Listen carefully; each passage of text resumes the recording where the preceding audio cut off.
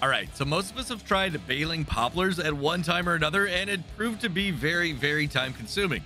What if I told you there's an easier way? If you enjoyed today's video, make sure to hit like, subscribe, and turn on your notifications.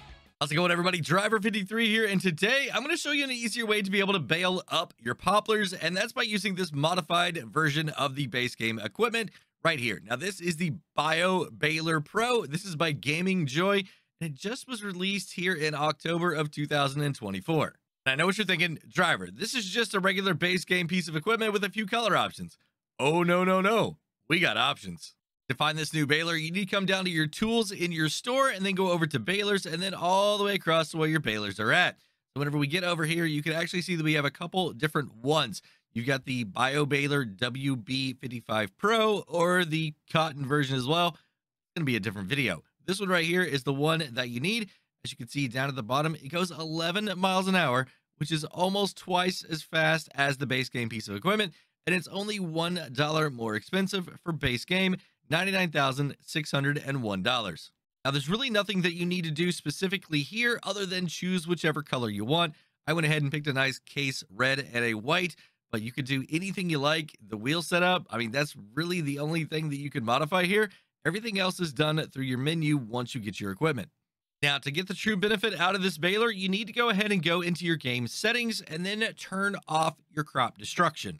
Now that you got your baler hooked up here, what you need to do is go ahead and swing it one way or the other. So you got to go ahead and hold your R1 and then you go up or down, and that's going to go ahead and swing this thing. But for this trick right here, you don't actually need to do it. Go ahead and leave it right here in the center. Go ahead and make sure it's lined up really good. And then you're going to go ahead and just pull right into the middle of your field. Now, that's the important part here about why you need to go ahead and have your crop destruction turned off, because if you didn't, then you were going to destroy all of this crop. Now, another thing you need to do if you want some really big bales is you need to change your bale size. So up there in the top left, you can see that I've got my R3 button. I'm going to change from 125 to 150 and now from 150 to 180. You want to leave it right there. That's going to be able to make the biggest bales that you can. And it's going to save you a lot of transportation time as well, because you're going to be able to use base game bale collectors with this. So you might as well have them as big as possible. Now, all you got to do is go ahead and lower it down and go ahead and turn it on. And as you can see, as you start going forward, it's going to go ahead and start making bales for you. That's kind of narrow. I told you guys there was going to be a quick, easy way of being able to do this. That's right. Hold your R1. Press down on your L3. It's going to give you a little bit different of a width that is going to be able to pick up. Now, that's still not quite where we want to be at. You can see now we're going to extended pickup. It's going to be just a little bit bigger still. And then the last one, virtual windrower. Guys, check out how big this is. Now, these are going to be some enormous bales. Now, you are going to have to stop between each one coming out. But as long as you turn on your automatic drop, you're going to be good. So you hold your L1, press up on your D-pad. It's going to automatically put that bale on the ground for you. It's going to close back up. And then as you start moving forward, you're going to be able to go ahead and get the next bale going. So a little bit of advice. Once you get to the end here, go ahead and back up. Give yourself a little bit of that room.